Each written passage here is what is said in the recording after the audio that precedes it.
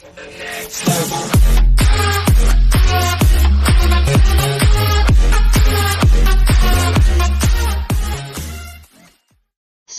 Starhopper blasts off in a smoky cloud of glory.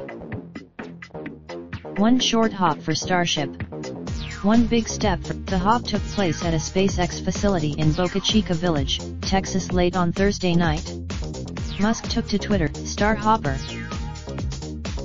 had one of the better views of the hop test, but it still looked mostly like a giant orange cloud, though it seems the hopper's shiny dome could be seen rising above the noise." When the dust settled, the test kicked off a brush fire, which rapidly spread around the launch area. Fire crews were. Shortly after T0, SpaceX aborted the Starhopper test. The hop is a fun milestone, but it will take a lot more work to get this new spacecraft into space.